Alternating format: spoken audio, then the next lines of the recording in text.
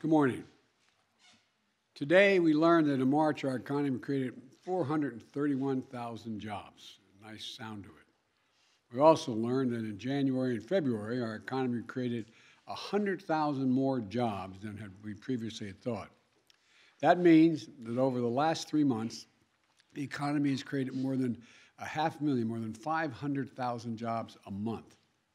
Over the course of my presidency, our recovery has now created 7.9 million jobs. More jobs created over the first 14 months of any presidency in any term ever. And that's striking. But what's even more striking is this. In March, the unemployment rate fell to 3.6%, down from 6.4% when I took office about 15 months ago. The fastest decline in unemployment to start a president's term ever recorded. In fact, there have been only 3 months in the last 50 years where the unemployment rate in America is lower than it is now. And what it means is clear, it's very clear. Americans are back to work. And that's good news for millions of families who have a little more breathing room and the dignity that comes from earning a paycheck, just the dignity of having a job. And more Americans get jobs as they do. It's going to help ease the supply pressures we've seen. And that's good news for fighting inflation. It's good news for our economy, and it means that our economy has gone from being on the mend to being on the move. You know, the American people, I think they're beginning to understand that this American Rescue Plan, and there's no reason why they should know the names of all these pieces of legislation that got passed. But the American Rescue Plan, with it, we were able to get Americans vaccinated, schools opened, and businesses humming. A leading financial firm, Moody's, estimated that because of the rescue plan, 4 million more American jobs were created, and unemployment is 2% lower than it would have been had we failed to move that legislation. Thanks to our infrastructure law, we have more than 4,000 projects getting started this year, 4,000 in every single state in America, total of 4,000, and all 50 states rebuilding America.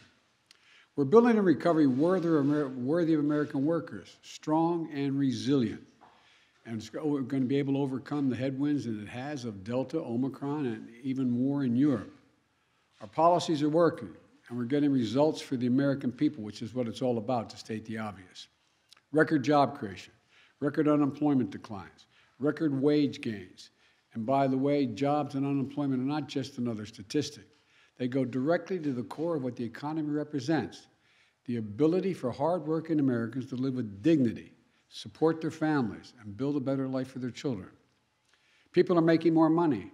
They're finding better jobs. And after decades of being mistreated and paid too little, more and more American workers have real power now to get better wages and to do what's best for themselves and their families. Some people see that as a problem. We've had this discussion in the past. I don't.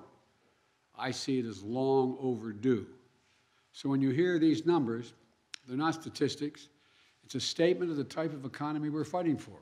An economy, as I've been saying from the beginning, built from the bottom up and the middle out, not from the top down.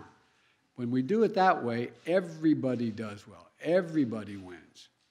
Even though we created a record number of jobs, I know, that this job is not finished. We need to do more to get prices under control. Putin's invasion of Ukraine has driven up gas prices and food prices all over the world. To help deal with that, yesterday I authorized the release of 1 million barrels per day for the next 6 months from our Strategic Petroleum Reserve. Acknowledge this by far is the largest release of our national reserves in our history. It is a wartime bridge, is the way I look at it, to increase our oil supply as we work with our U.S. oil producers to ramp up their production to get us through this period. I've coordinated this release with partners and allies around the world. This morning, over 30 countries from across the world convened in an extraordinary meeting and agreed to the release of tens of millions of additional barrels of oil onto the market. Hundreds of hours of meetings with key allies, keeping them together, is paying off. Nations are coming together to deny Putin the ability to weaponize his energy resources against American families, not only American families, but families in Europe and around the world. I've also made it a priority to get America's fiscal house in order. Under my predecessor, the federal budget deficit went up every single year, every year. As I committed when I was running this and I got here, we're going to turn that around. In fact, last year in 2021, we cut the federal deficit by more than $350 billion. And this year, in 2022, we're on track to cut the deficit by more than $1.3 trillion. $1.3 trillion. That would be the largest one-year reduction in a deficit in U.S. history. And it's particularly important now as we work to reduce pressures on inflation. That's what happens when you reduce the deficit.